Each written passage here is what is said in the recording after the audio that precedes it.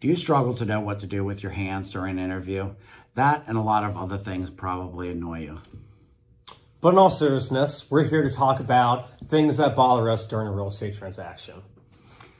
Things that annoy us during the real estate. I'll start first, and my biggest pet peeve is electronic signatures, because they're so easy to do, they're so easy to send out, and it seems to take a day to a week to get them back.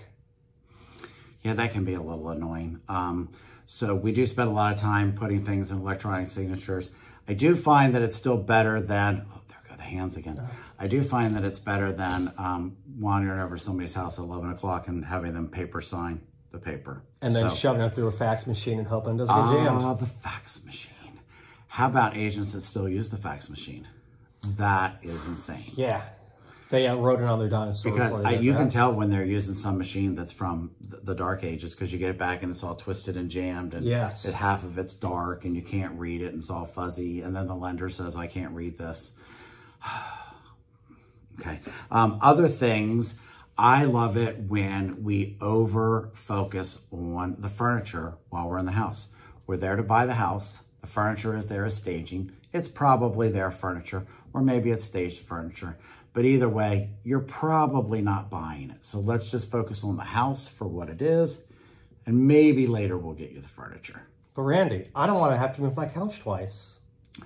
Or, I mean, you're just opening up a can of worms here. Or you buy the house based on grandma's dining room set. That's that good you have table. Everybody over for on Thanksgiving Day. Let's buy the house for the other 364 days of the year, not based on the one day of the year. I want to get you the house that's right for you, but it might not be perfect. Yep, better get a house than a $400,000 table that comes with a house. Good point. Do you have more? I'm just drawing a blank now. I'm drawing a blank. I could keep going all day. I hate it when people park in my parking space. Don't you hate it when you're living in a townhouse neighborhood and there's only 2 assigned spaces and someone's parking in yours? So definitely pay attention to all these things when you're, going into the house. And when you're going into the house, be hyper focused on that house. Put your blinders on and be totally focused on that house. Don't be looking on your phone at other houses. Don't be cheating on the house that you're in there with. Focus on that house, really look at it, because you're probably only going to see that house for 20, 30 minutes before you're going to be deciding whether or not you're going to live in it forever. Yeah, and on that, I love it when people focus on the guy across the street cutting the grass. And what he looks like. And what he looks like, and how his lawnmower looks. Or the way he's looking at them. Yeah. He's looking at you weird because you're looking at him weird. So stop looking at him.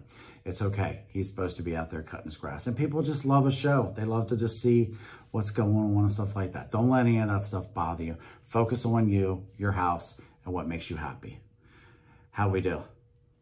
We got enough? I think we did good. We don't want to use all of our material up right now, or we won't be able to make any further videos. See you soon.